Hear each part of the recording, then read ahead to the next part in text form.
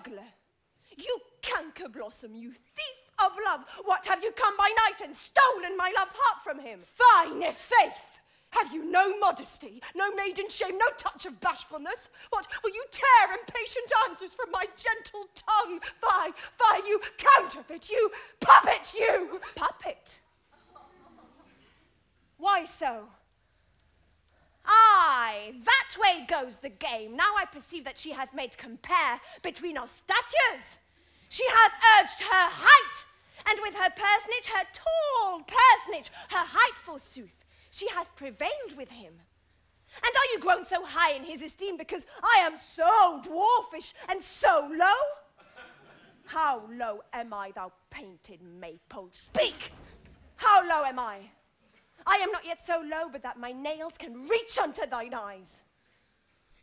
I pray you, though you mock me, gentlemen, let her not hurt me.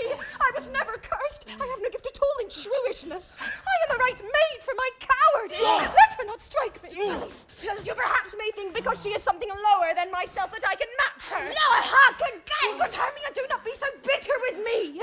I evermore did love you, Hermia, did ever keep your counsels, never wronged you. Save that in love unto Demetrius, I told him of your stealth unto this wood. He followed you for love, I followed him, but he had chid me hence, and threatened me to strike me, spurn me, nay, to kill me too.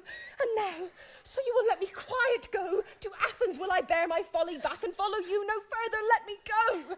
You see how simple and how fond I am? Why get you gone? Who is that hinders you? A foolish heart that I leave here behind. What, with Lysander? With Demetrius. Be not afraid, she shall not harm thee, Helena. No, sir, she shall not, though you take her part. Oh, when she's angry, she's keen and shrewd. She was a vixen when she went to school.